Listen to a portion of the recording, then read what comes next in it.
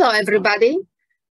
Welcome to the INQAAHE ISG discussion on the ISG INQAAHE Talks. And today we have an honor to have this discussion about the very important topic on the international standards and guidelines with international global tertiary education experts. While we are waiting for our colleagues to join, we would like to make this a very interactive session, make it fun, as Francisco said. So please be very active. A couple of household rules over here. If you have a question, please put it in the Q&A, and the rest you can handle through the chat.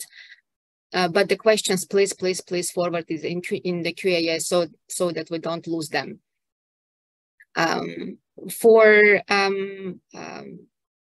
This session will be recorded, and please make sure that you keep your microphones. You keep your the speakers will be keeping the microphones off until the turn comes to talk. So we're almost ready to start. A couple of more minutes, and then we will launch the session.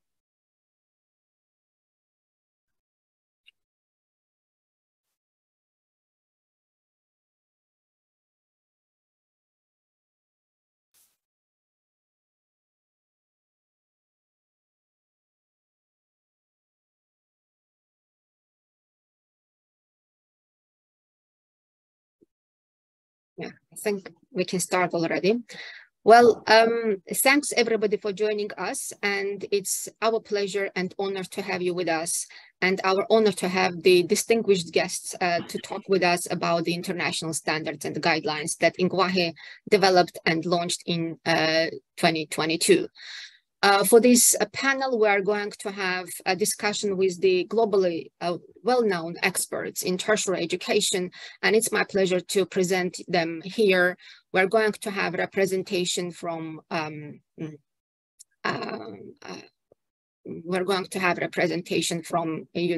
ISGs, which is, and we all know that UNESCO is the only UN entity that has the mandate in higher education. So we're very happy to have Dr. Francesc Pedro with us. Francesc, do you want to give a couple of words of welcome to the audience? With pleasure. Greetings from Caracas, Venezuela. It is really a pleasure, an honor, and I hope also that I'm going to be enjoying and laughing from time to time during this session. But really, thank you very much to Susana and INQAAHE for counting on us. I really look forward to learning a lot from this session. Thank you very much, and back to you. Thanks, Francesc, and it's really our honor. Thank you for being with us. I have here an honor to present to you Dr. Jamil Salmi, who is, well, I don't think that we need to introduce him. It will be an understatement, but we're happy to have Jamil here and to hear his reflections on the international standards guidelines and the trends in higher education. Jamil, would you like to say a couple of words of welcome to our audience? Thank you very much, Susana. Happy New Year to everyone, and it's a great honor to be here with you today. I like these days, I like to describe myself as the student of higher education worldwide, as I'm still learning about new trends and developments. Thanks, Jamil. Indeed, we're all learning every day, every time, every hour, and lifelong learning is all with us. Yeah. Next, on the panel, we have an honor to have Dr. Deborah Everhart, who represents one of the innovative solutions in the world of digital credentialing. Deb, you would like to say a couple of words about yourself and the job you're doing? Yes, thank you very much for including me. Credential engine work includes data infrastructure that can be useful for bringing all of these processes into a much more contemporary methodology. I have learned so much from this group already, and I frankly am quite humbled by seeing the the expertise from all around the world, from people in the chat. So very happy to speak to you all today. Thanks, Deb, very much. And Deb was also part of the developments we had to bring in the insights from the industry, from the micro-credentials, from how it works on the nitty-gritties of the new developments in the field. Next on the panel is my pleasure to introduce Dr. Esther Huertas, and she is head of quality assurance department in INQAAHE Catalonia, who has been really very instrumental in developing some of the modules of ISGs. And she is representing a quality assurance body, like one of the key stakeholders in this whole discussion. Esther? Good morning, Susanna. Good evening to everyone. Thanks a lot for this initiative to INQAAHE, and thank you so much for inviting us to participate in the elaboration of the international standards and guidelines, but also to be here with all of you. I'm very impressed with the audience because there's a huge, very big representation of different countries. So let's see, it's a very challenging. Thanks a lot. Back to you. Thanks a lot, Esther. And also, I would like to introduce Francisco Marmaleo. I don't think that he needs an introduction again because he is so well known. Everybody, well, there hardly any higher education or tertiary education event without him. Francisco, the floor is yours. Thank you very much, Susanna. There is not too much to add, but rather than, again, welcome everybody, and thanking you for the kind invitation. And more important, inviting everybody to participate actively in today's session with comments. And but I hope that we can learn together today about this key subject. So again, thank you very much. And then I think we are ready for the conversation. Yeah, absolutely. I can't agree with more with all of you that this is the session that also helps us to learn from you, learn from the richness of your expertise, from your experiences, from your practices. So we're all here open for discussion. Put your questions in the Q&A and the chat, and your reflections in the chat. We will be there. We're here with you, and we will be handling them throughout the whole session. Now, the setup of the session will be as follows. We have a slot to hear from Dr. Jamil Salme about the trends in higher education, in global tertiary education, and how things are moving and what are the challenges out there. This morning he said, Susanna, do you want to make it rosy colors? I said, no, and he said, or objectively, we go objectively. So we will be presenting it in objective views. And then afterwards, I will be presenting the key challenges that were actually targeted when we were developing the ISG. What is it that we are resolving through the ISGs? And then afterwards, we will have Q&A, questions and answers with the audience on different parts of the ISGs that we're developing and how this will support us in facing the challenges of this ever-changing higher education or tertiary education landscape. With this, I would like to give the floor to Jamil. Jamil, the floor is yours. Thank you very much, Susanna. With the arrival of this new year, January is usually a month that we dedicate to celebration and optimism. But today, at the beginning of 2023, I'm not sure how much there is to celebrate. Today, I see our planet as not the happiest of places, as we're facing serious crises in the health, social, economic, political, environmental, and energy spheres. As we all know, we have had this terrible pandemic since January 2020. And it's sadly ironic, I think, to observe that the country with the highest numbers of COVID-19 casualties is the US, with more than 1.2 million deaths to date, the same nation that supposedly has the best universities in the world and the greatest number of Nobel Prize winners in medicine. And I think that in country after country, we have seen a total disconnect between the use of scientific evidence and actual health and public health policies, whenever politics get in the way of good policy. The second big issue is climate change and loss of biodiversity, which I see as one of the biggest threats to the future of our planet and to our future as human beings. Despite repeated warnings, many studies, many nations and citizens continue to display business as usual attitudes and to rely on fossil fuel without limits.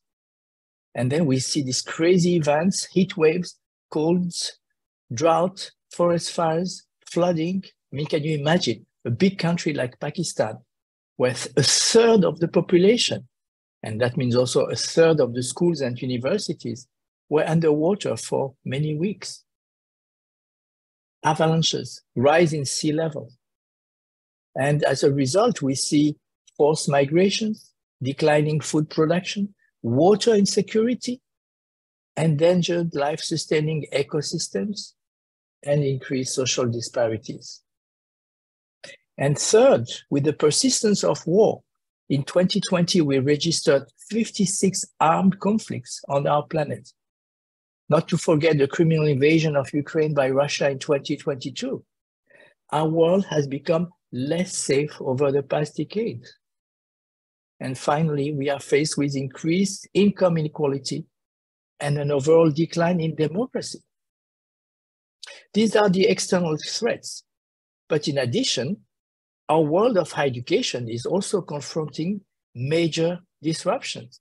And this is what we're going to be talking about. We've seen expansion, that's a great thing, but with enduring disparities.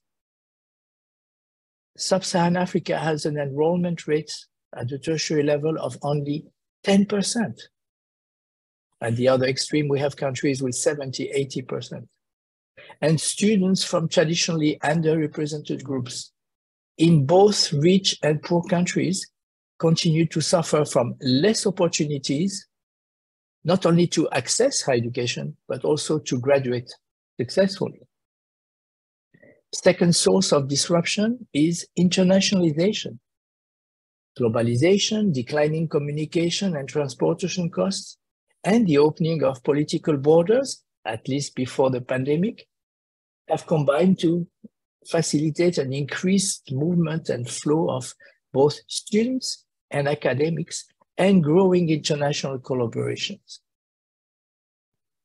Furthermore, in designing their programs and courses, higher education institutions must increasingly take notice of the considerable transformation that the labor market is undergoing in the digital era as a result of the fourth industrial revolution. You know, last week was Davos, the World Economic Forum meeting, and these are some of the key aspects that they've been discussing. And this means that we have tremendous changes in the skill sets and the mix of qualifications needed to succeed in the new work landscape. And then we have advanced technologies that are available in countries and higher education institutions with access to reliable and fast broadband. But we also have a huge digital gap. Now, there are 4 positive developments that I would like to mention. The multiplication of online, hybrid, and flexible modes of delivery, including the MOOCs. The emergence of alternate forms of certification, including micro-certificates. The growing use of open science, big data, and open education resources. And as a result, the rise of learning analytics that allow us to identify at-risk students and design effective remedial support.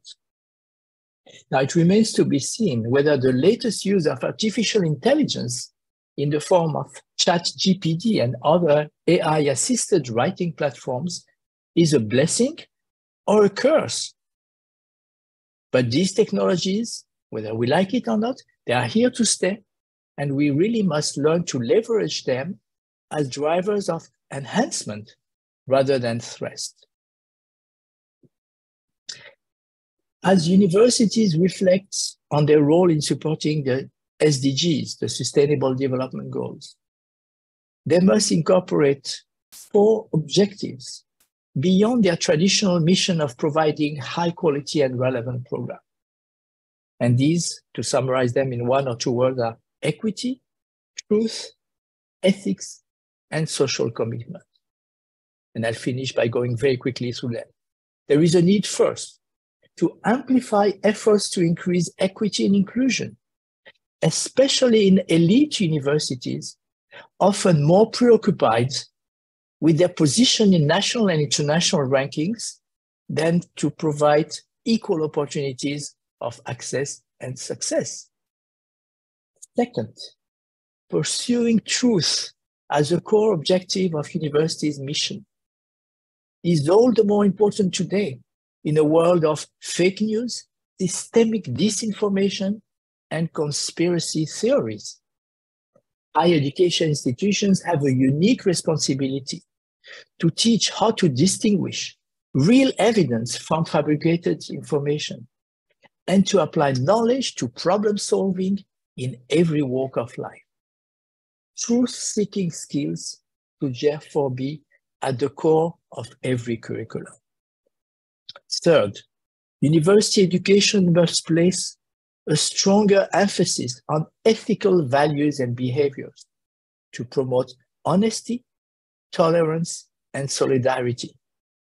And this goes beyond just having a compulsory course on ethical practice and conduct for everyone. Positive values should permeate all academic programs and be an integral part of the institutional culture of universities, aiming to prepare graduates who are not only excellent professionals, but also agents of social responsibility, champions of sustainability, and citizens longing for social justice. Last and not least, higher education institutions can and must contribute actively to building a more sustainable world through their education programs, research projects, and engagement with local, national, regional, and global communities. This is central to the development of the green and circular economy that is indispensable to mitigate the negative consequences of climate change. And research-intensive universities in particular should find the right balance between pursuing blue sky research necessary for groundbreaking scientific advances and undertaking applied research driven by the need to solve real-life problems and address the local and global challenges embodied in the 17th SDGs. How quality assurance must evolve to help us deal with these complex trends and issues is what today's webinar is about. And I'm convinced that Susanna and my colleagues will guide us in thinking through the potential benefits of the international standards and guidelines. Over to you, Susanna.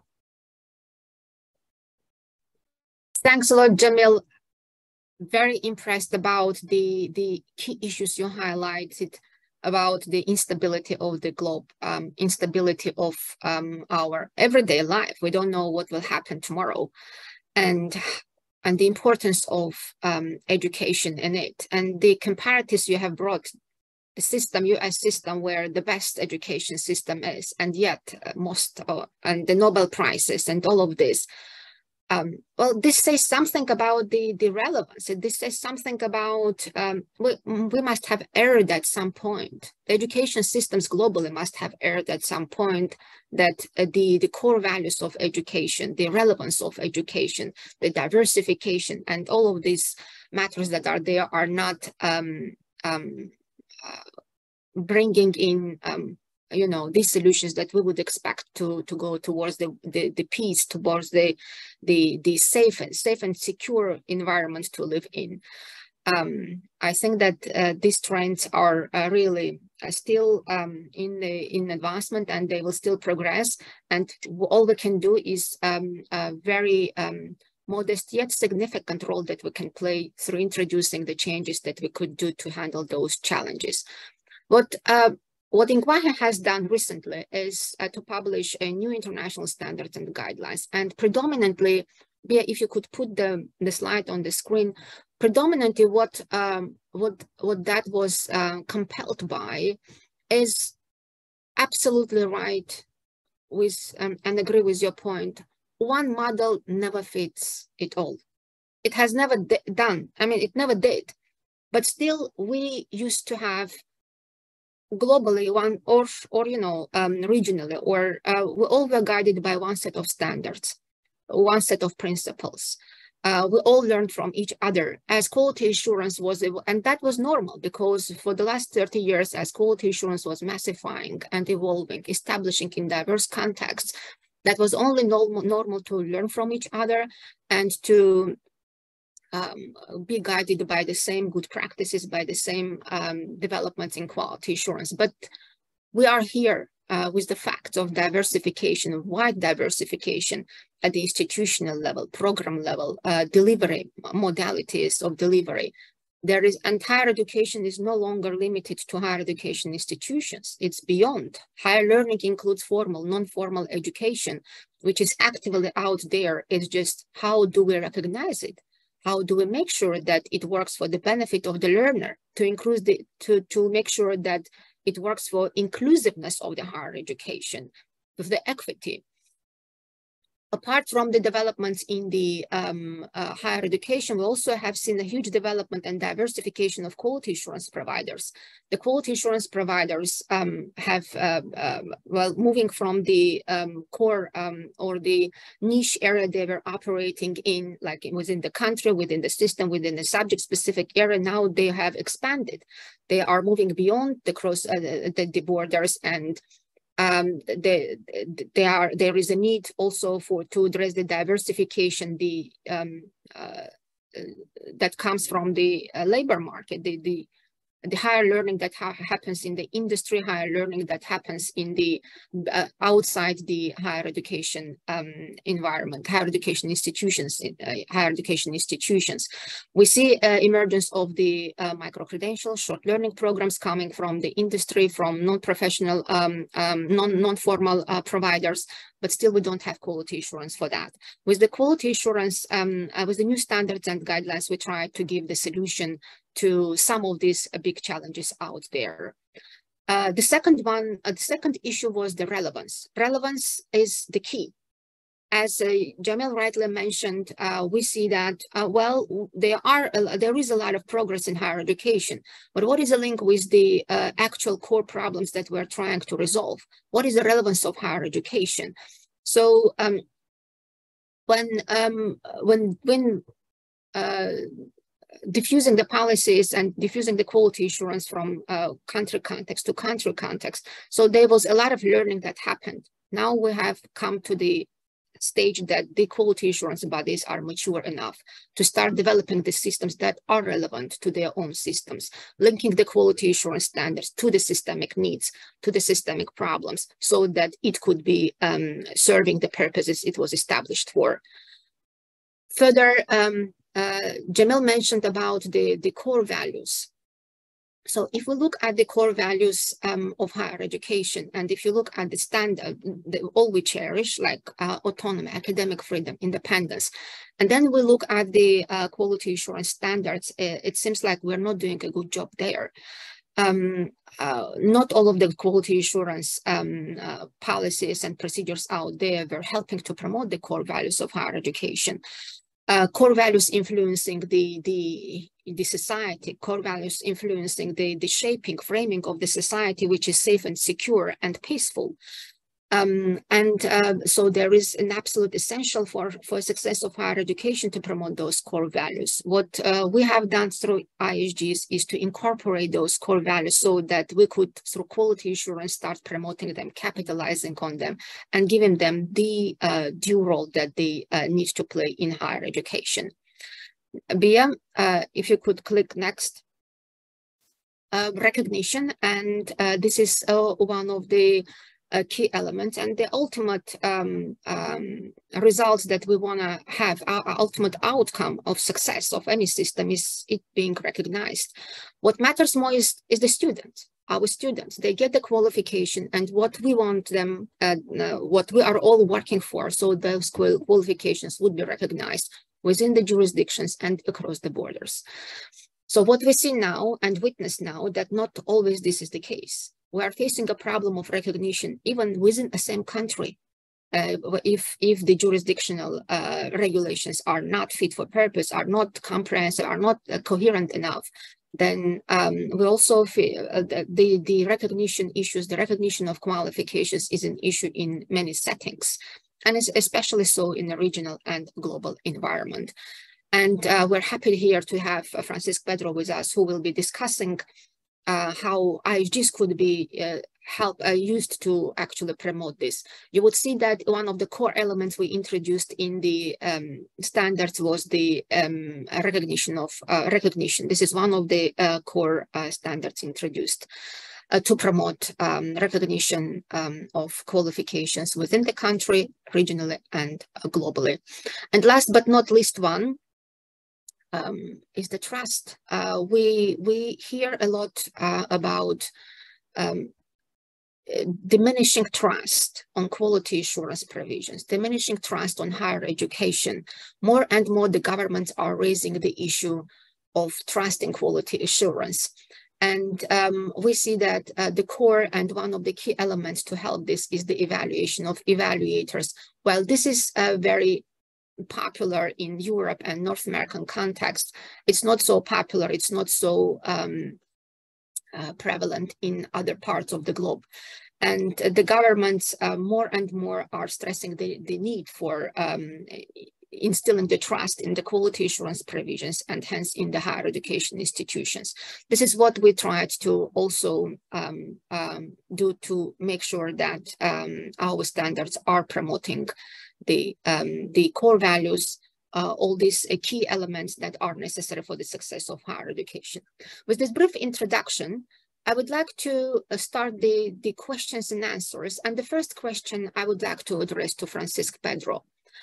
Again, we go back to the recognition, and this is the core element. As we have said, all that matters now is to make the student happy. To make the student happy, there are a lot of factors that come into play, and one of them is the usability, the applicability, the transferability of their qualifications, of the qualifications that we are granting. We are actually trying to provide for the students.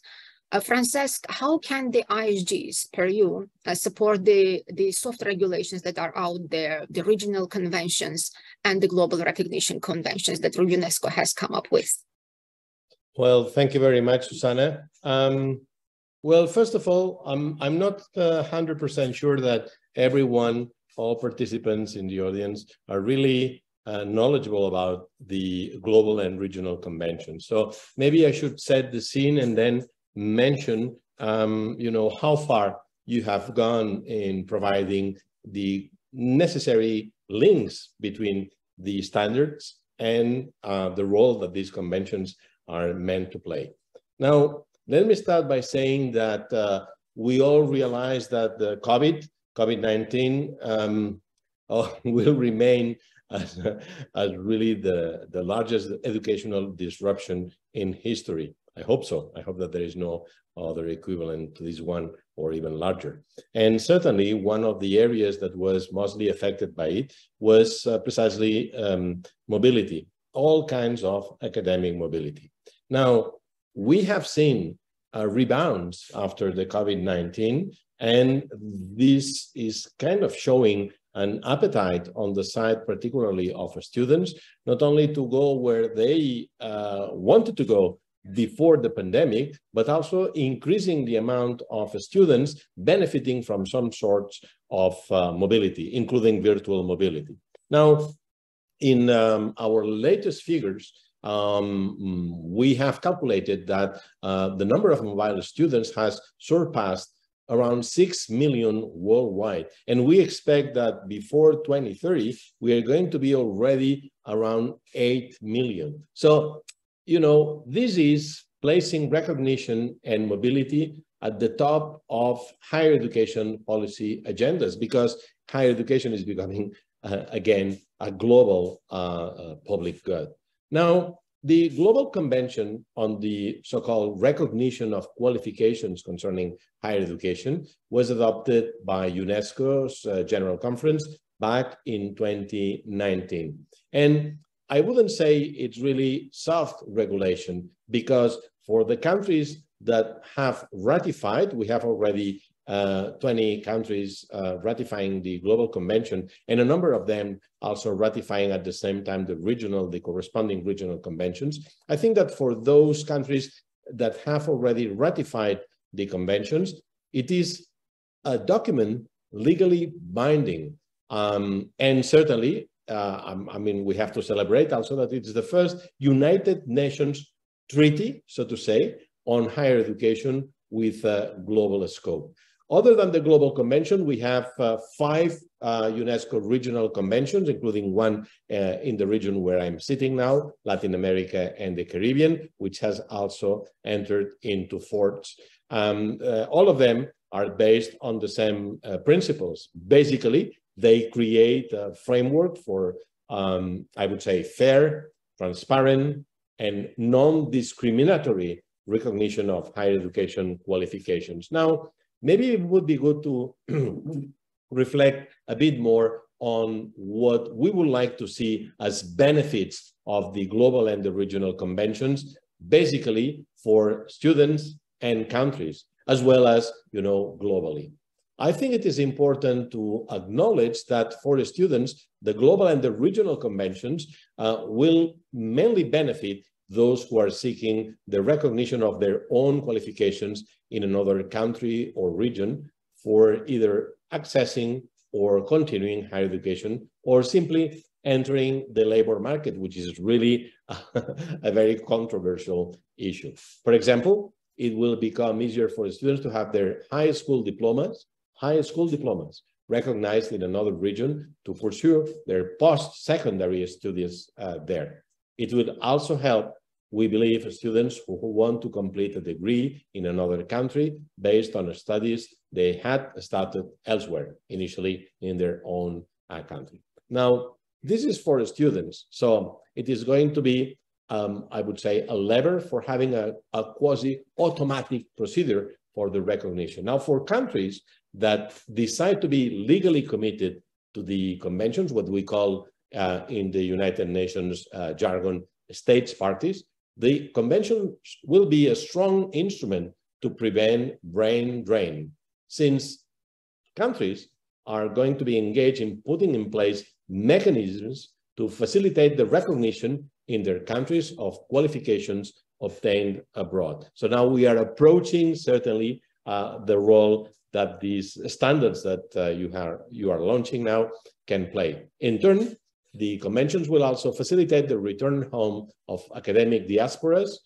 who have obtained their qualifications abroad.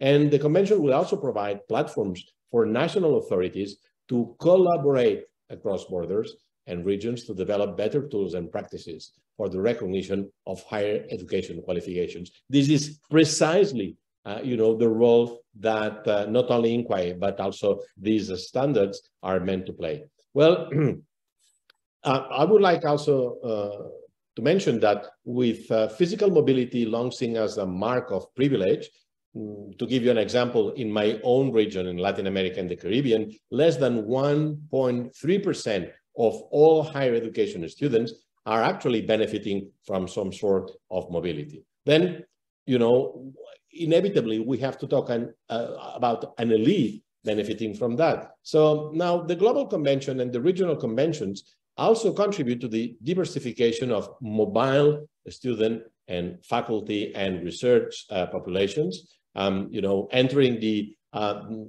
again, controversial domain of virtual mobility, as well as the emergence of various mobility pathways, including virtual mobility, making international mobility a more inclusive concept and practice. Now, coming from UNESCO, I have to mention as well that the conventions are meant to help refugees and displaced persons access higher education and the labor market in their host countries. Now, when it comes to the implementation, Well, we will soon start the work globally and regionally as well to make sure that we develop all the arsenal, so to say, to make sure that this convention translates into recommended practices. But now, the most important point, and this is again the link with the standards, is that the national authorities are ultimately responsible for the legislation regulating recognition. In many countries, ministries of education also play a role in the assessment and recognition of qualifications. In some other countries, like in some countries in Central America, this is usually done by the most important public university. Certainly, we have also a major player, which is the National Information Center, and we hope also that the external quality assurance providers will start playing a major role as well, because there is where we recognize the most important expertise in really not only assessing quality, but also committing to quality as an international engagement. And I would say that, when your standards mention the importance of internationalization of or external relations, when you say that the external quality assurance provider should have a robust international strategy that leads to enhanced effectiveness and efficiency in its operations, or when you say that it should effectively promote its collaboration with key players in national, regional, and international contexts, you also are making a clear pathway towards cooperation in an area which is extremely controversial, as it is the recognition of higher education qualifications. I would like to mention, in finalizing, that we support entirely the standards when they say that the external quality assurance providers should be open to international developments in quality assurance and tertiary education at large, and should have mechanisms that enable them to learn about and analyze the main trends in the field, thus enhancing relevance, as Susana has emphasized. You also said that the providers should appropriately coordinate and communicate with other national, regional, international government and non-government organizations in the oversight of its provisions. Okay, I think that the presence somehow of UNESCO in this panel is already in itself a declaration of our willingness to cooperate and contribute to enhancing the role that quality assurance providers play in the recognitions of higher education qualifications and the learnings that come along with them. Thank you very much. Back to you, Susana. Thanks, Francesc. And INQAAHE indeed is really very much tuned to stand together with UNESCO in promoting the recognition conventions, both regional and international. Just for the information of the audience, the regional conventions, they started in 1970s and they have been recently revised. And the revised versions of the regional convention and the global convention, they already highlight the role of quality assurance as the key element in promoting the recognition. This has a huge implication for all quality assurance providers in revising their standards to make synergies to support this development and ultimately serve the purpose we are here for, recognition of the qualifications and making the students happy, making the education relevant. Now, I would like to ask a question to Francisco, just to contribute to this with your reflections on this, regional and global convention and the role of ISGs. What do you think, Francisco? Well, I think, Susana, I think the big challenge that all of us are facing is how do we connect the dots? So we have, on one way, the global, the regional, we have ISG. We have also, of course, the specific regulations that each of the quality assurance agencies have in our respective national or regional domains. Also, we have the regulations or criteria that are being established by the accrediting agencies by itself. and also, of course, the internal sort of regulations and or criteria that each of the institutions have. So the big challenge for all of us in higher education is how do we make sense of all of that? How do we, again, connect the dots, make coherent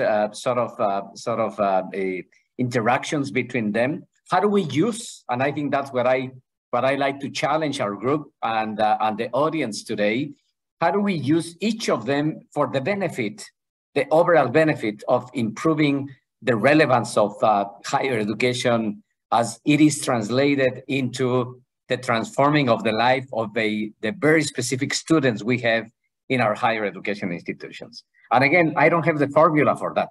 There is no magic formula for that. But I think all of us in the community of higher education, and that's why I'm very pleased that we have this chance today to interact with people from the different organizations. I think it is, again, it is up to us to be intentional about trying to find our own maze, if you want, our own way to use each of them in order to leverage in terms of translating that into, again, better opportunities for better education for the people that we are serving in our respective domains at the institutional level. So, I think a big challenge that we face as we discuss, very high level sort of regulations and criteria, as we tend to do working on our respective organizations, is that we tend to miss the point about the fact that what all of this is about.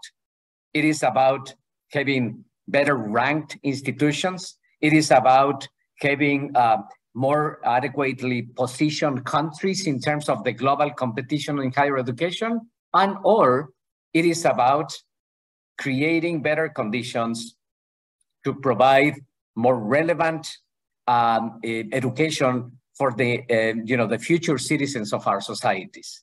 Many of the challenges that Jamil was making the point about today on how complex is and will be higher education in the future and the context in which higher education operates and will operate in the future, made necessary for us to go beyond the conventional, to use those great tools that have been developed, the global convention, the regional ones, and of course also the ISGs sort of guidelines provided by INQAAHE, in order to make sure that we are translating that into the specifics of better and more relevant education. I think that is something that we should put as a key sort of sign in our offices. Otherwise, we are going to get so lost into all these things and then forgetting what is the purpose of all of this.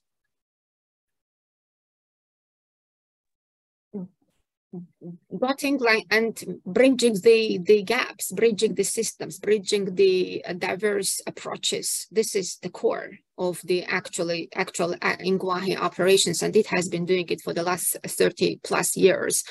And one of the benefits of these standards is just to see how we are linking those dots, as you have said, and this is through establishing a common language for all of us to understand, to talk with each other. This is the key role of INQAAHE, through bridging the diverse systems at institutional, systemic, regional, and global level, to make them to have them understand each other. Because without speaking the same language, the common language, I don't think there will be any recognition. So this is the core that we are actually promoting over here. Just Francisco, just to address, to develop on the theme that we have been discussing. Let's go back to the core values of higher education. And we know that, and there's a couple of studies that clearly demonstrate that quality assurance has not been, so far, we have not been very successful in promoting the core values in higher education. So if we're not promoting this in higher education, so what are we there for as quality assurance? What we have tried to do with this revised version is to highlight the role of core values. I would like to hear your reflections on how this could support it.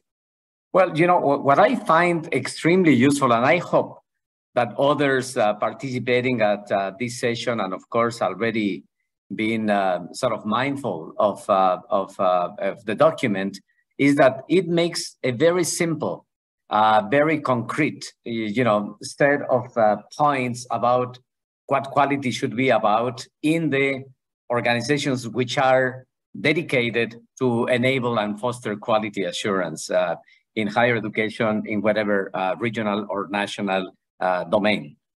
This set of 6 very concrete elements there, and of course the specifics about some of the variations of the delivery of education that the world is experiencing, it's something that I find extremely important. So simplicity matters a lot. I think that's a key element that I find on ISG. Now, on the other side, I think it is very important for all of us to have our own respective reflections in our respective domains about what are those values of higher education that we want to emphasize. And again, based on that, in which way we can use those guidelines as a leverage opportunity. Many times, we know well that in the very concrete, specific context in which each of us are operating, there might be much more importance in some of values in comparison to other ones. At the institutional level, we know that very well. There might be institutions in which major emphasis is being made, let's say, for instance, in serving non-conventional populations, if you want, of higher education. There might be other ones in which more emphasis is being placed on research at the expense of the delivery of education. There might be some operational context in which public service becomes much more the standard to follow of the other values in our higher education domains. So context matters a lot, of course. And I think what I find useful of ISGs is that precisely provides this opportunity for institutions to use whatever they find useful, if you want, for the main purposes of their own activity. Now, something that I like to mention just briefly is some of the concerns that I have when we talk about the definition of those standards. And I think it is very important for all of us to be mindful of. The standards are not, in my opinion, and it shouldn't be, about sort of establishing a bar that everybody will have to sort of get into, and then now we are going to be complacent about it. It should be not about assurance, but it's about improvement, enhancement, using that as a basis in order to go up, rather than identifying those as the goal to achieve, and then we rest, and then we do nothing. I think it should be seen as the beginning of, not as the end of. So that's basically my general point about it. Well, I can't agree more with you that enhancement is the core of all of this. And we are introducing the guidelines on the enhancement, which we'll be talking close to the end of this session. But I am really happy that you have raised this point of enhancement here. This is the core of our actions, and this is not a punishment mechanism that is coming there. It's more of an enhancement, making sure that the things work the way they should and benefit the systems. And Jamil, well, when we were talking about the core values, and Francisco rightly mentioned that they could be diverse, and we all understand that in diverse contexts, diverse values are there. But again, if we want to have a common understanding globally with each other, there should be some shared values as well for higher education. So we have seen that, the literature review demonstrates that at this point, there are some organizations that are trying to put the shared values, but in terms of having shared values globally for higher education, we're not yet there. So Jamil, what would be your reflection on the core values and how we could be promoting that?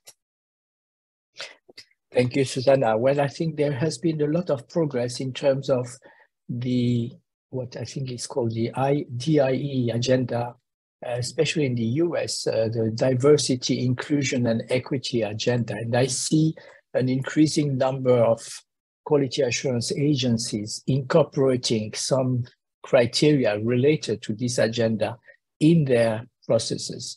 For the UNESCO World Conference on Higher Education that took place in May in Barcelona, together with CHIA, the Council of Accreditation in the US, we did a survey of quality assurance agencies, and it was very, very encouraging to see the large number of institutions that are paying attention to this dimension. But some of the other core values that I have evoked in my introductory comments are still not part of the agenda. And I think that through the international standards and guidelines, we can promote. I just give one example which struck me. A few years ago, it came to my attention that in one of the best Tunisian universities, a physics doctoral student was about to defend her dissertation demonstrating that planet Earth is flat, which it's only because there was an upheaval, because she had published an advanced article in an Indian journal of doubtful quality, that people started to focus on this, and in the end, the doctoral work was withdrawn. But we really need to look at this, how the standards can also accommodate the other dimension that I have mentioned, ethics, truth, and social commitment. We see that many business schools, for example, or law schools, are starting to ask themselves, what are our graduates doing in terms of ethical behavior? And I think it should be all education programs asking these questions. So I think it's good to put them on the agenda and to work with quality assurance agencies to see how, in a diverse way, because there is no one size fits all, one answer, but in the context where they operate, how they could incorporate these elements. Thanks, Jamil, a lot, indeed. Now I would like to, well, one of our key stakeholders is the external quality assurance providers. And I would like to address this question to Esther, who represents INQAAHE Catalonia here. And Francisco also raised in his discussion about the diverse standards out there at institutional, regional, and the global level, how to make them all work. Now, to respond to this question, I would like to also hear from quality assurance perspective, what is the added value for a quality assurance provider to undergo a review against the ISGs? And why would a quality assurance provider that already has a regional recognition be motivated to go for an international one? So, Esther, if you could just shed some light on that one. Thanks a lot. Yes. Thanks, Susanna. And well, very challenging questions, but I would begin saying that quality assurance is spreading rapidly throughout the world and has quickly become professionalized. And as a proof of this situation is the increasing number of quality assurance providers around the globe. As for example, INQAAHE includes around 350 quality assurance providers approximately. But above all, the role of quality assurance has become more and more relevant. And as we have already heard from previous speakers, should support tertiary education systems. Tertiary education is developing and facing new challenges. We have been talking about digital education, we've got micro-credentials, we've got the flexible learning pathways, the participation of industry in the tertiary education, etc. And obviously we should include what the challenges that Dr. Jamil has already said. Those elements may be included on the agenda or be part of the activities of tertiary education institutions. And consequently, quality assurance must evolve accordingly. And we have to say that quality assurance is in constant development. When we focus on quality assurance providers, we can see that they may have additional or new tasks depending on their maturity, adopting new roles or entering into new fields. This means that quality assurance providers have a constant state of reorganization as they add new tasks and responsibilities very quickly. And we should also, and I will link to the first speech of Jamil, that we have to think about of these new challenges. ISG provides flexibility when talking about the diversity of quality assurance providers with different contexts, different legal frameworks, different cultural differences. So in a way, we are also trying to make these dots, this link in between dots, but at the same time, establishes a minimum threshold of quality. This baseline allows to have a common understanding, a common language on the quality assurance of providers, and most importantly, to build credibility, trust, and recognition of quality assurance providers. The new features of ISG is how they tackle with the diversity of quality assurance providers from my point of view. The introduction of 3 standard modules related to cross-border quality assurance and quality assurance of cross-border education, quality assurance of shared learning programs, and quality assurance of distance education is a good way to begin. Furthermore, it should be highlighted the spirit of enhancement behind the international standards and guidelines with introduction of this quality enhancement continuum. So ISG combines the accountability role and introduces the enhancement dimension prominently, which is something very important too. In relation with the second question, that was related of what would a quality assurance provider that already has a regional recognition be motivated to go for an international one? This is a very good question. As all of you can imagine, conducting an external review process is costly and time-consuming. So quality assurance providers always have an internal debate on the added value of implementing the external quality assurance procedures. And the same debate can apply to also to higher education institutions.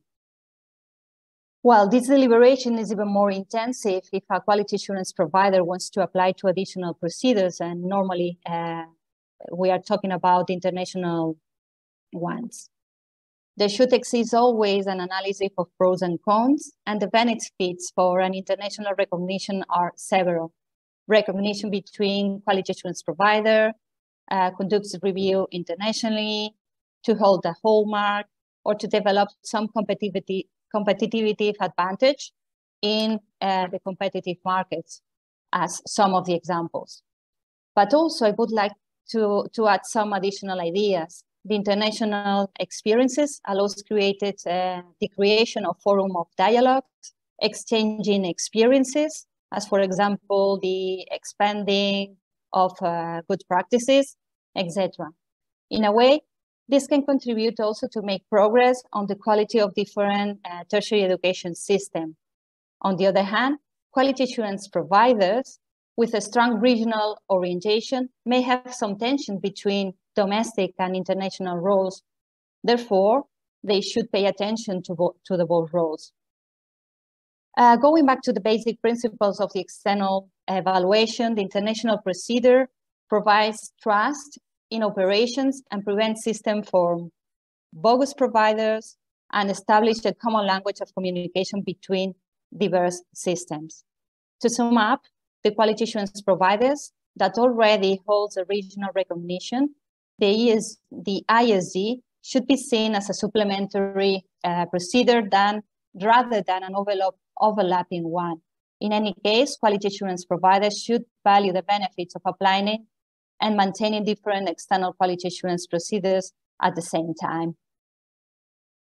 Back to you, Susanna. Thanks, Esther. Indeed, regional reviews have their own role, regional standards have their own specific role, and international are totally different dimension here engaged. And indeed, I agree with you that they are there to complement and supplement each other rather than to overlap, to create an overlap. And plus, the enhancement logic behind the international standards and the guidelines is there for everybody else to be guided by when establishing and revising and using the standards in many ways to enhance their systems. I would like to hear from Deb, from your perspective, regional versus like in terms of the credential engines and, you know, your organization and recognizing the engines, the degrees credentials that are there, digital credentials. What is the role of regional and international accreditors in this regards when it comes to promoting the recognition of credentials? Well, it's obvious that the problems that we need to solve together are global problems. And also, we know that we live in a global economy and that employers around the world need to be able to find talent to fill roles in their organizations from a much broader pool than they ever considered before, given the mobility of people and the ability for people to do work remotely. So we need to be thinking about all of our systems and processes in a global context. And how that affects individual people is that people deserve to have all of their learning count. So what is the most common now is that someone has some learning, some courses, some certification that is in a specific context or jurisdiction. And when they try to leave that context or that jurisdiction, they hit brick walls. They can't apply what they know and can do in another context. And so constant contextualization and recontextualization of what people have learned, what they know and can do, it's just absolutely necessary in facing these global problems. Well, that can sound very abstract, but quality assurance is a key part of that, because if we don't have respected, trusted quality assurance processes, then that contextualization and recontextualization can be very haphazard, right? And so the way I see this work among different types of quality assurance processes and organizations is as a form of interoperability. And that's probably because I'm coming at this from a more technical perspective, but I think that word works more broadly also, because if we have quality assurance processes that are designed for certain jurisdictions or certain types of institutions and programs, and we have others that are designed for different modalities, such as online, and for different types of credentials, such as micro-credentials and short learning programs, then those different organizations and processes need to be able to exchange the quality assurance that they've done in their arena with exchange and link to that in others, right? And there are very effective technology ways of doing this. There have been a couple of mentions already in terms of common language. That's not just about having a glossary, that's about having a schema where we can actually have data structures that reflect the common ways of defining these quality processes that apply to different types of learning, so that we can have information about the quality of these learning programs that is both humanly readable and understandable and machine readable. So the interoperability is about the collaboration. It's about articulating the explanation, as the ISGs do, in terms of the relationships between different types of quality assurance. And it is also about how we can actually create tools and systems that make all of this work more effective. Thanks a lot, Deb. Bia, can I have the slide on the standards? And it makes a lot of sense now to have a look, after all this discussion, to have a look at the standards now and the key elements that we are proposing through the international standards and guidelines. Basically, we all know that INQAAHE has been offering its guidelines of good practices already for the last 20 plus years. And the GGPs were the flagship, one of the flagship activities of INQAAHE, and now they have been transformed into the international standards and guidelines with preservation of the core and the values that it has. Now, what we have done with the international standards and guidelines is to preserve whatever has been there and working well for us, and making it, more up to date. And also introducing a modular approach to the standards, which is a new way of welcoming the diversified higher education and quality assurance. And you would see that in the first module, we have the baseline standards, which refers to all types of quality assurance providers, because they are basic common core that all quality assurance providers should be abiding by or should be following. But there are also specifics related to specific field of operation, which not everybody could be engaged in, like cross-border education or cross-border higher education or cross-border quality assurance. UNESCO and OECD came up with the guidelines on cross-border education. And these guidelines, as we were discussing during the World Higher Education Conference, they were good, they were welcome, they were referred to, but when it comes to implementation, we needed further activities, further instruments to promote it. And through this module, we are actually promoting the cross-border education, and we are concentrating on the cross-border education, and also adding on top of it cross-border quality assurance, which has never been discussed and has never been evaluated before. But cross-border quality assurance is becoming more popular, and many organizations many quality assurance providers are already starting and launching their activities across their borders beyond their jurisdictions, which creates a lot of issues with the trust, with the credibility, and hence this module is for those ones, is elective module, and for those ones who are actually operating across the borders, both for higher education providers and quality assurance providers. The second module is the third module is on the short learning programs, which we broadly termed as short learning programs, and micro-credentials are also part of it.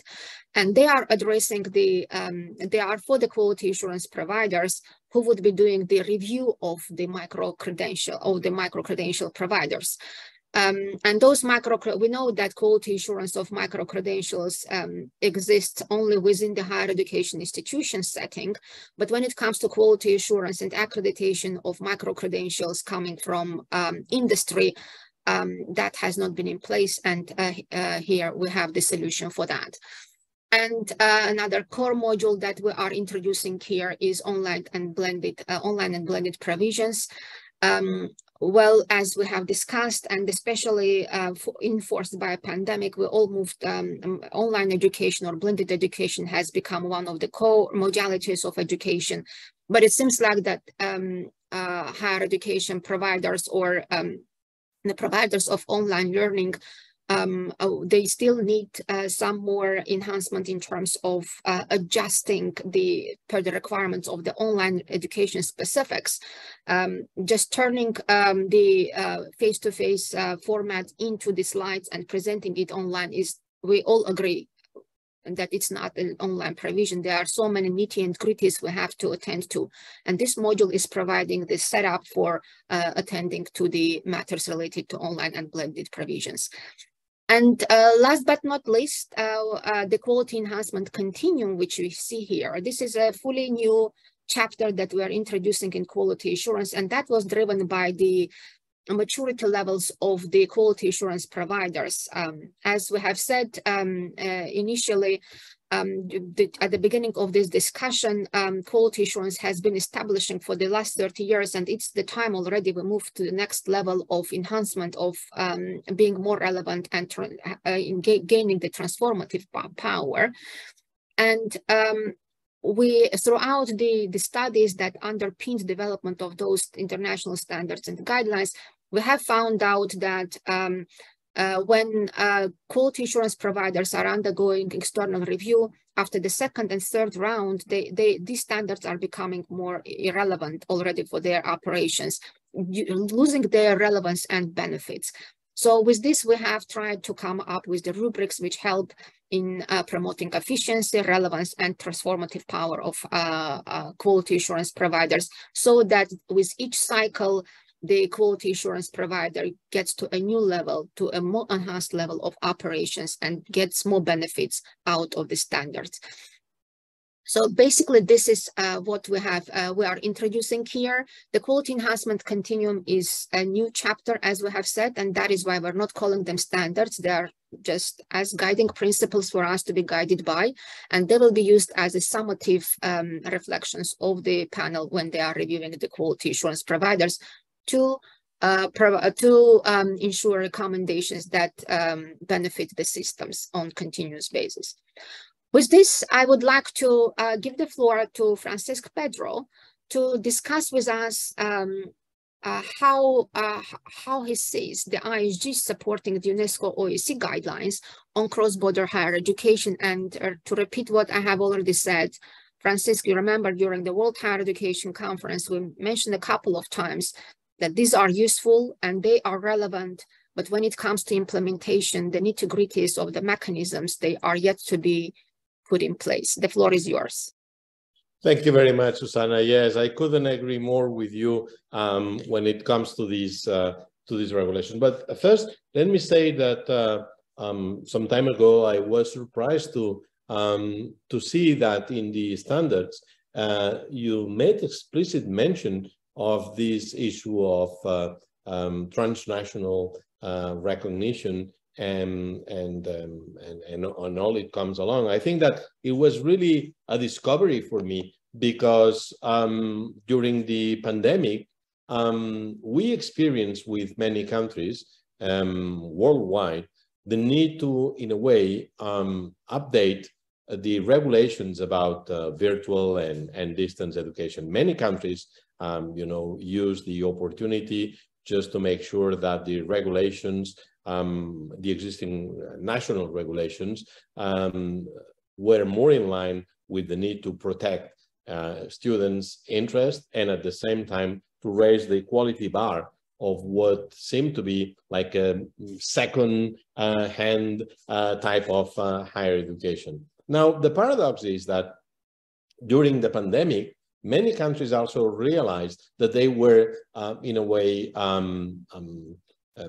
just putting more pressure on national providers of distance higher education. And then they left to the free market the international provision without almost no regulations. So the paradox was, that a particular citizen, should see her rights well protected if she decided to go for a national provider and then left, to the white, so to say, in the event that that she decided to go for anyone else provision. So it was really a paradox, and this is why we at UNESCO are convinced that we need to revive these recommendations. Now, again, I think that this is really soft regulation because it's just a set of recommendations. And if you allow me, Susanna, I will express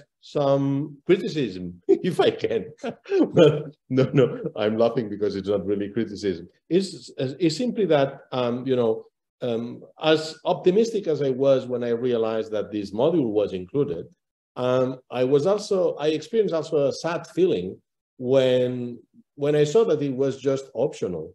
And certainly I can understand that not all providers, have this connection with the national government, so to say, because we have countries where these external providers, external quality assurance providers could belong to private firms and are not really connected to government priorities. But nevertheless, for the countries where national agencies for quality assurance in higher education exist, I think that this module should be mandatory, okay? Because I cannot imagine how can we persist in just denying the fact that higher education, not only in physical terms, but also virtually, has become, a global asset, and also a matter for, once again, the protection of the rights of the end user. In this case, well, the direct end user is the student or the participant, as you name it, but certainly in the end, the beneficiary is the entire national economy or society. So we need to really move ahead in that respect. And I think that, just as a reminder, the recommendations were designed through quite a long process, very iterative, and were finished in 2005. And although it sounds that it's not so far, I think that 2023 may precisely after the COVID, may require a revision of those recommendations, particularly when it comes to the role that national, if you allow me to use this, or public external quality assurance providers should play when it comes to that. I think that the role that the standards can play is precisely helping not only us at international organizations, but also national governments and, of course, national agencies, I mean public agencies, to really align the efforts in what would be a very desirable, I think, convergence of criteria, based on the assumption that if I really trust a national quality assurance agency in another country, and that national quality assurance agency trusts a particular program or offer, then based on mutual trust, I would recognize that offering. Okay, I think that this can really operate very well if, thanks to the efforts like the one you have been leading, really help us not only to have the technical tools, but also to generate the trust atmosphere, the right environment, you know, for creating that kind of interchangeable, so to say, experiences, which I think it is the only way ahead. On the other hand, I mean, the more we go, and I think that you are going to ask questions later on this, the more we go into the fascinating domain of micro-credentials, the more we will be discovering that we have to deal also with commercial providers, which represent a new challenge. But I leave that, Susanna, for the continuation. So sorry for being, for having shared this criticism, because we at UNESCO see this as important as to request really this model to be mandatory, at least for national agencies. Thank you very much, and back to you. Thanks, Francisco. Francesca, and just for clarification, it's selective only for those, for the purposes to make sure that if the quality assurance body doesn't have in its mandate a review of cross-border provisions, then it doesn't refer to them. But if in the mandate they do review, they do quality assurance across the border, or they do the quality assurance of the cross-border higher education, that is mandatory for them. We used to have it as part of GGP. One standard in the GGP was on transnational education, but then we found that it was not many organizations that would apply for external review. They would say that it's we do not do it. It's not in our mandate. So we would exempt them from that GGP. But now this resolves this problem. Yeah. Can I reply, Susanna? Because maybe I phrased it in an incorrect way. What I meant to say is that, you know, any national agency, so leaving aside the private providers, any national agency should have now, particularly after the COVID, the mandate of caring about transnational provision. And that's why I meant that this model should be mandatory. Sorry. Absolutely agree with you. Absolutely agree with you. Back to Jamil to have his, you know, reflections on this item, and also closing remarks, because he needs to run to CHIA and present over there too, to CHIA conference. Jamil. Thank you very much, Susanna. Maybe three elements that really caught my attention. First of all, I'm sorry to have to leave because it's such a rich and stimulating conversation. Now we have several questions that I'm dying to answer, but there is no time for that. But three last comments before I leave. One of the questions is about the challenge of guessing the competencies that you want to give to your students when we don't know what jobs are coming tomorrow, right? And I think that's why several of you, my distinguished colleagues, have mentioned lifelong learning as a critical dimension that needs perhaps more emphasis. We have the digital transition, we have now the green transition, and the world of work is going to change drastically. So we need to think through, these flexible mechanisms so that in a world of continuous learning, how we incorporate that first in the programs that higher education institutions impart, and then in the quality assurance and recognition elements of that. That's the first point. The second, I think, is the thinking about the sequence. We have at the global level and regional level, we have the work done by UNESCO in terms of recognition. We have this excellent work initiated by INQAAHE in terms of standards and guidelines. And then this goes to the national quality assurance agencies, though in some cases we have regional ones. And then we shouldn't forget the last, but perhaps even more important dimension of what's happening in the higher education institutions themselves. And in terms of their internal quality assurance, not only units, but culture that should be embedding the entire institution. And that leads me to the third point. I think we need to visualize a triangle. First, we have these standards, the recognition standards, the role of the quality assurance and national qualifications framework. Then we have this element of trust that you mentioned, Susanna, which is so important because it's not only about trying to enforce these standards, but it's really having this mutual trust in higher education institutions towards the quality assurance agencies, not to be perceived as enforcers, as punishers, but as Francisco rightly said, it's all about enhancement. And then the third element of the triangle, the third corner, is the capacity of institutions that in many countries are still weak, are still building themselves. So these three elements, standards and guidelines, recognition, then we have trust, and then we have technical capacity. Thank you for bringing me on this panel and wishing you another great half an hour. And I'll see some of you at the chair conference later this morning. Thank you. It's us who should be thanking you. And it has been an honor to have you with us. And we wish you good luck with chair as well. We will be joining you later on at the chair conference. Thank you, Susanna. Thank you, everyone. Bye. Bye. Now, building on what Jamil said and talking about the micro-credentials and, the commercialization of micro-credentials and how, like Francisco mentioned here are the standards also. So we developed them to also ensure that the trust and credibility of those provisions are in place, but also these standards and guidelines are promoting the core of the changes that we have been promoting and this is the flexible learning pathways.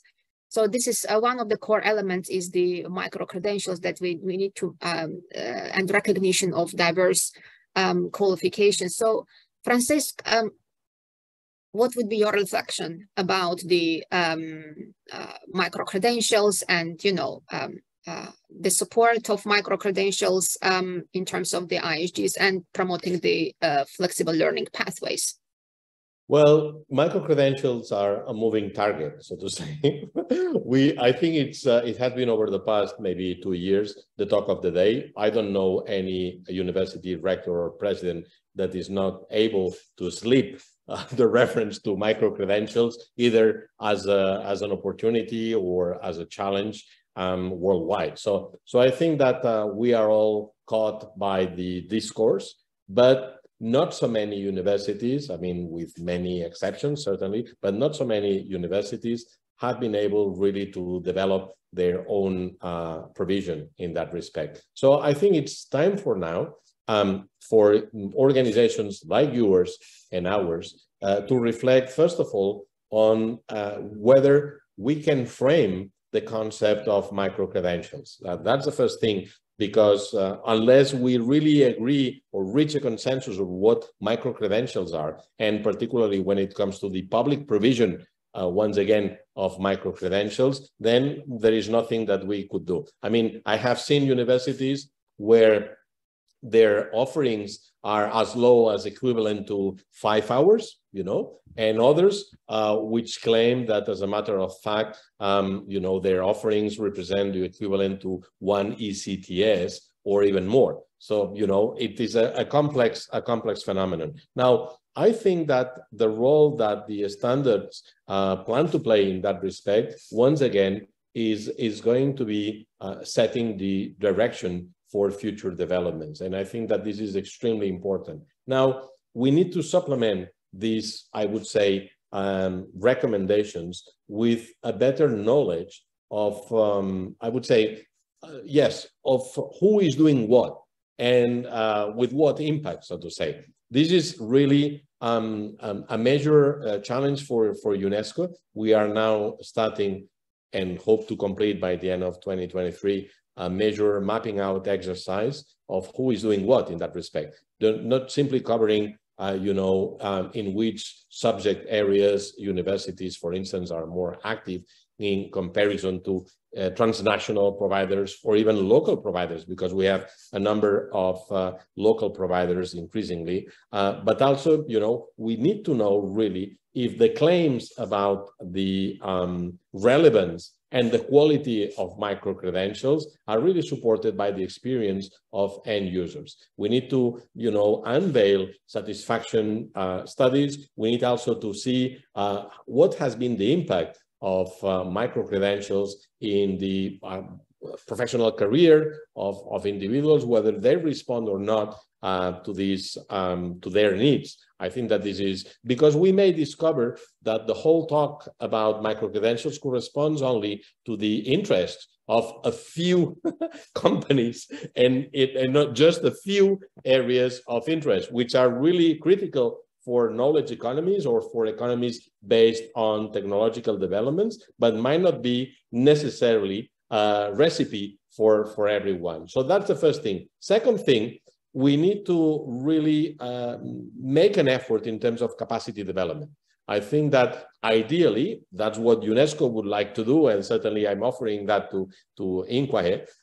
We need to at least be able to provide a micro-credential on micro-credentials, so to say, as to make sure that the consensus that we may have reached really pervades, you know, the conversation. So when we talk about micro-credential, irrespective of where we are based, that we are really seeing the same thing. Okay, that's really important. But certainly we need to make a huge effort in terms of capacity development. We need universities in particular to understand the difference between just disaggregating existing academic programs into small pieces from a real micro-credential, which is an immediate response to a rapid or an emergency need, particularly in the areas of maybe technology, finance, and others, okay? So that's the second aspect. And finally, the third one, and again, I would like to offer this to INQAAHE, is that we need to sit with regulators, you know, and external and national quality providers, because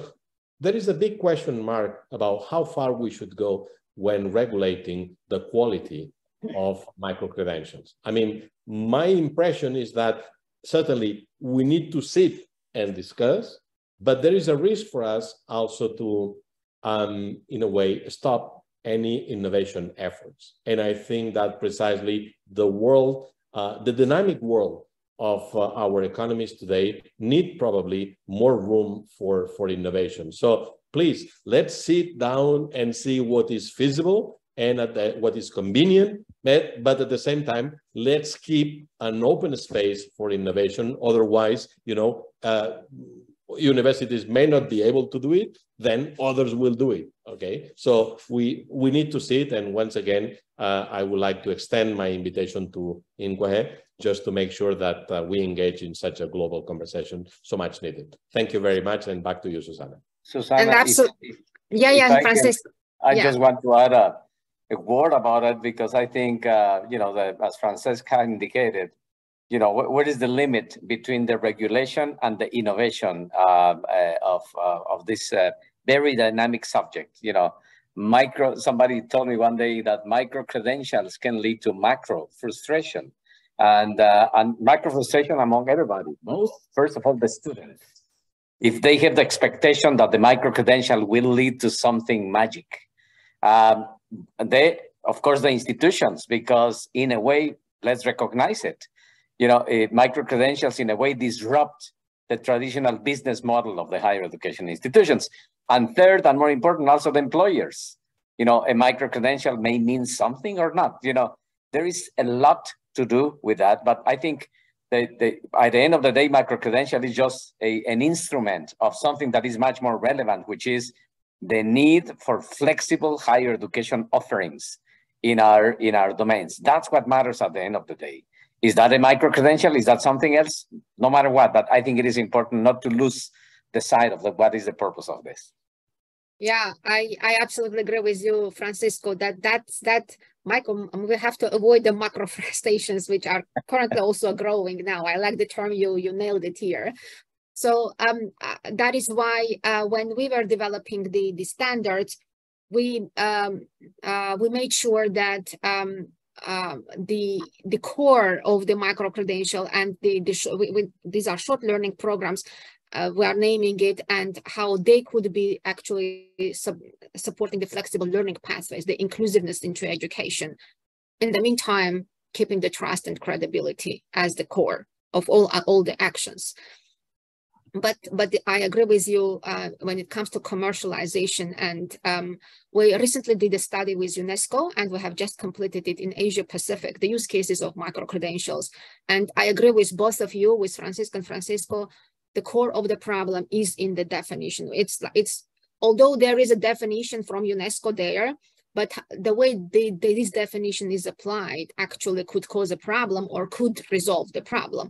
But yes, the core of the problem in the region was to identify and define the micro-credentials. Mm-hmm. So there is a lot of work to be done, a lot of capacity building to be done, and we're happy here from INQAAHE to join efforts with all of you, with the key experts, with UNESCO, to support the development in this field. One of the items we have, like I'm well aware of the time, and we have one of the items to be covered, the online education, and most importantly, the module on the guidelines for enhancement of the quality assurance providers. But in terms of online education, again, this we proposed as a selective module due to the fact that not many quality assurance providers might be conducting a review of an online provision. That is why this goes under the selective, and if the quality assurance provider identifies itself as a reviewer of an online provision, then this module applies to them on mandatory basis. So back to you, Deborah, to hear more about this online provision, and what do you think about the uses of the standards and the benefits? So time check, Susanna, do you want me to keep my comments very brief? Or? Yeah, very brief. Yeah, because well, we also need to take some of the questions. Yeah, certainly. Well, I do want to go back to my point about interoperability, which I raised at a high level before. And I think to speak to that at a more granular level, both with regard to online provisions and short learning programs. The fact is that there is massive diversification in all different types of learning opportunities in tertiary education and across informal learning, learning on the job, etc. And as an example, Credential Engine's research shows that there are over 1 million credentials offered just in the United States. And approximately 430,000 of those are micro-credentials. So no one can make sense of all of this complex landscape on their own. we need to have collaborative efforts to have transparency about what's inside all of those different credentials. So for example, with online programs, there needs to be explicit information about the modality and how it's offered and what supports there are for the online education. For short learning programs, how short, how much do they cost? What are the outcomes of those programs? What skills do they represent? And so to use schemas to represent all of those different types of learning opportunities all around the world can help us not only shed light on this vast landscape, but also be able to connect AI and how AI can basically, dissect some of this information, but make it structured information so that we can use it in ways that are reliable and trustworthy. So what do these different types of credentials and learning programs mean? And how can we make that meaning transparent? And how can then we, through a variety of different types of quality assurance processes, be speaking a shared language about how we're evaluating the meaning and value of these different types of programs. Thanks a lot, Deb. Last but not least section here is on the ISGs. Before we get into the questions, that we have a couple of questions to respond, although some of them relate to enhancement, which we have already tackled, and I will be just quoting some of the key questions which we haven't covered so far. But before moving on to the questions, I would like to direct the final question to Esther and Francisco and everybody, to the whole panel, which relates to the quality enhancement continuum, the guidelines that we're providing. And to start with, I would like to address my question to Esther. As an organization that has been through an external review for about 4 cycles, how can the ISG add value to the cyclical approach that you have? If you could briefly describe that matter to us. Yeah, thanks a lot, Susanna. First of all, I would like to say that when an organization repeatedly undergoes the same external quality assurance procedure, it appears what is known as the review fatigue and has potentially less impact, so the return is diminished. Furthermore, there is a risk of becoming a bureaucratic exercise. Mature quality assurance providers ask for external review that goes beyond the threshold standards and focusing more on enhancement. So this means that this will provide a stronger added value for the organization. So if we focus on the ISG, we can observe 2 particularities that can be considered more attractive to quality assurance providers. The first one is the inclusion of the 3 modules in addition to the baseline standards, which allows to offer an external review more focused on specific activities. The second is the quality enhancement continuum, which I personally found very interesting innovation. It is designed to meet different maturity levels of quality assurance providers and guarantees the review procedures will add value to the quality assurance providers. The guiding principles enables the growth of quality assurance providers each round and impacts at the system level too. So this aspirational model contributes to the continuous enhancement of the providers from different perspectives. So in my opinion, the ISG combines perfectly well the accountability and the enhancement roles of an external review process. The 3 different steps defined in the quality enhancement focus will have a positive impact on quality assurance providers and the tertiary education system. So it is important also to add that the evolution of quality assurance providers should be done progressively and should avoid tension. And finally, and very briefly, my personal view is that I found very interesting the guiding principle linked to transformation, which introduces the transformative capacity of the external quality assurance procedures on the tertiary education system. And if we go more deeply on the rubrics includes very interesting ideas, as for example, the capacity to alter the culture of the tertiary education institutions and system, or the leadership of the quality assurance provider in the quality assurance arena. So that's very interesting. And we can connect those ideas with the challenges that has been previously set. Over to you, Susanna, very quickly. Thanks. Thanks a lot, Esther. Indeed, quality culture has been a phantom of the opera for all of us. We all talk about it, nobody sees it, nobody can judge it. And yeah, definitely the transformative power, this is something that would actually enable us to see how things are going. And especially when this transformative impact goes on to the higher education level and the learning of the students and the delivery of the faculty. So these are all the cores that matter. With this, Francisco, Francesc, Deborah, any final reflections on the ISGs, and then we move on to the questions? There is just one comment that I like to make, and I think it is, what I like to do is to challenge all the participants in this session as being the sort of the bearers of the movement of quality assurance. In fact, I will challenge INQAAHE to change its name. Shouldn't be called INQAAHE anymore. Should be related to quality improvement rather than quality assurance. So I think we need to get over this idea that agencies of quality are the ones which are there to, in a way, maintain the status quo. I think it should be a much more proactive approach to the improvement of the quality rather than the assurance of the quality.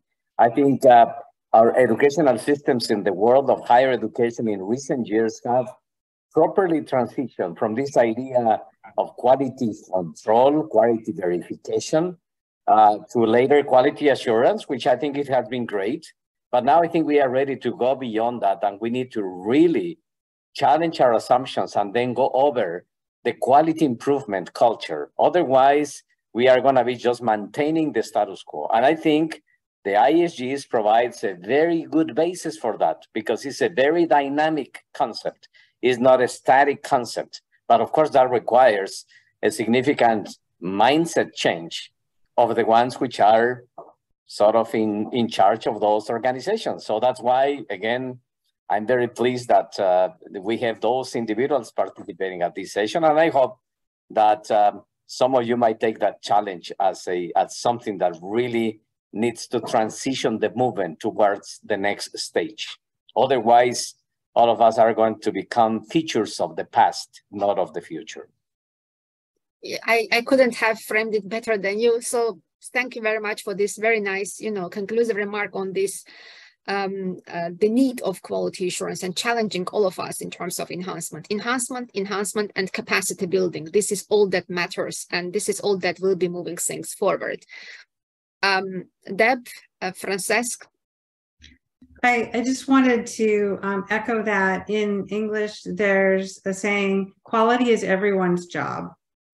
And I encourage us all to think about quality assurance and high quality information as cultural changes that go well beyond quality assurance providers. How can we reach out to other organizations, to other bodies of work, and make a quality culture part of many different changes that are happening as learning opportunities expand exponentially? Thanks, Deb. Francesc? Yes, just a couple of things. One is I couldn't agree more with what Francisco and Deborah have already said. And I would like to add to that just another element. I mean, your network is really impressive. But I think that when it comes to a successful approach to this quality improvement as a global mandate, I think that we need to work together. So I would like to consider ways in which we can cooperate, not necessarily UNESCO only, but other members of the UN family, to make sure that whatever you see from a technical perspective, from the trenches, so to say, is really backed by soft regulations supported by international organizations. And let me finalize by saying that today, we are commemorating at the United Nations the International Education Day, the International Day of Education, the 24th of January. So this is really wonderful that this is happening, because usually when in the United Nations system, we talk about education, we have tended to forget higher education. And it's really, already an indication that this international agenda in education is increasingly considering higher education as part of the mandate. I mean, it's really very, very good news. So thank you very much for that. And unfortunately, precisely because today is the International Day of Education, I need to move to another event. I'm so sorry. So I will remain here still for some minutes, but then I need to move to the next one. Sorry, and thank you to all. And thanks everybody. And I would like to also congratulate everybody on the occasion of the International Day of Education. So congratulations to all of us. Let's take one question at least at this point, and then we would be responding to all of the questions that have been here in direct messaging through the email. The final one about the micro-credentials seems to be partly driven by a demand that employers and industries need for upskilling and reskilling. How can higher education institutions keep abreast of such pressing demands? Further, employed and unemployed persons are seeing the value of these micro-credentials to retain or gain employment. So anybody wants to respond to this comment? Well, I would be glad to make some comments about it. Because that's one of the challenges that I find in conventions about credentials. Because at the end of the day, what the credential is capturing is this assumption that I do have a set of skills that are the ones that the convention determines that are the right skills for an individual which is in a particular profession.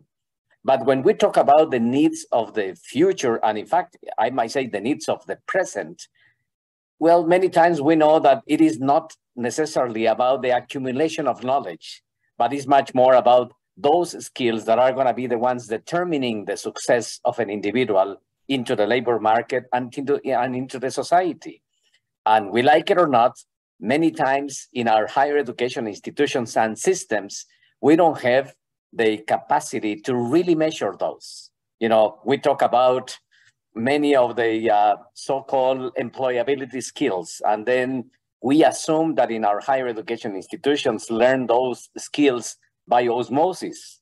We don't have, courses related to critical thinking or to whatever many other elements that are, in theory, ideal for the success of those individuals in the needs of future society. So, in consequence, I think we need to rethink many of the ways that we are trying to capture those elements into, again, what is the main purpose of the idea of recognition, the quality of those individuals. Again, I have no solution, but I just want to add my voice to this frustration of trying to measure something that is not probably relevant anymore in trying to force, if you want, the realities of the future into that particular past that no longer is needed and or is no longer existing. Thanks, Francisco. Deb? I think it's clear that skills-based learning and skills-based hiring and advancement are the wave of the future. It's absolutely necessary because what people need to know and be able to do is changing so rapidly. And so we don't need to completely rethink our tertiary education systems or our ways of providing education and training in general completely, but we do need transparency about what not just skills are inside those credentials, but knowledge, skills, and abilities and how they've been assessed at different levels. We know how to do this. We're educators, but we do not do it transparently. So again, we need interoperable schema. We need ways of actually illuminating those skills inside these programs so that people can mix and match and have stackable short learning programs and reuse skills from one credential to apply to another credential or another career. There's really just no way around it. We have to be able to do that. Thanks, Deb. Frances? Yes, I would like to stress the fact that following the Third World Conference of Higher Education last year, UNESCO has launched a roadmap for the transformation of higher education, which is now open for comment. So I'd like to invite all participants to read it and make their own comments. And I think that the roadmap in itself reminds us of many contradictions that the provision of higher education contains. One is that on the one hand, we are calling for more flexibility. I'm talking about what the roadmap reads, so a call for flexibility where you can find certainly room for micro-credentials and I would say more emphasis on the skills, for instance, on the skills provision. But on the other hand, the roadmap also would like to remind, in particular, governments and higher education institutions that there is a risk of learnification, to put too much emphasis on just the development of skills, forgetting that higher education should be, at least for the younger generations, a transformational experience, where learning is just a vehicle for a personal maturation process and a process in which you become really empowered as a citizen, as a member of a culture, as a political actor, if you wish, as well, right? Without having necessarily value in the market, not really. I mean, we need both things, that this may sound contradictory, but I would like to alert about the risk of putting too much emphasis on skills development, forgetting the most, I would say, ambitious mission that higher education should have, which is the transformation of people's lives, and by doing that on individuals and groups, our societies and economies as well. Thank you. Balance is the right word. So just capitalizing on the roadmap that you mentioned, I would request Bia to share the slide on our conference, which we're holding in Kazakhstan, Astana. And it's in line with the roadmap for UNESCO. INQAAHE is proposing a roadmap for 2030 for quality assurance providers. And we're inviting everybody for this discussion. But before, Esther, I saw your hand. Please say your reflections before I go into the conference. Yeah, very briefly, just from the quality assurance point of view, we have to be innovative in our procedures in order to embrace all those challenges and have very easy processes in order not to overburden institutions, etc. Just to add this idea. Thanks. Thanks a lot. And Bia, if you could share the slide. There are a lot of questions here, very interesting questions, and we will be responding to you via email. And also we're inviting you to this conference, which will be held in Kazakhstan, Astana, hosted by our gracious host, INQAAHE. And I saw Shulpan right now. She was talking here with us, and they are here. So the conference is in response to the World Higher Education Conference that UNESCO came up with in 2022 in May in Barcelona, where they presented the roadmap, which is now open for discussion. And we are introducing the roadmap to enabling quality in tertiary education 2030 in response to the roadmap of UNESCO. And you see that the four themes that are evolving around this are fostering quality of flexible learning pathways, digitalization of teaching and learning without compromising quality assurance of cross-border education, and the core values. So the more is to come. Stay tuned, and we look forward to welcoming you in our conference in Astana. I would like to thank with this our gracious panel, the honorable guests that made this panel really very lively and very successful. I feel like there has been a very lively discussion here, and we will be continuing doing this. Most importantly, we will continue joining our efforts to advance all these, good ideas that we have raised over here, and the good intentions that are coming, the constructive intentions that are coming in the roadmap, and the proposals coming from the quality assurance community as well. Thank you, everybody, and we wish you the best of all, and we look forward to more. Stay tuned to more as well. Thank you a lot.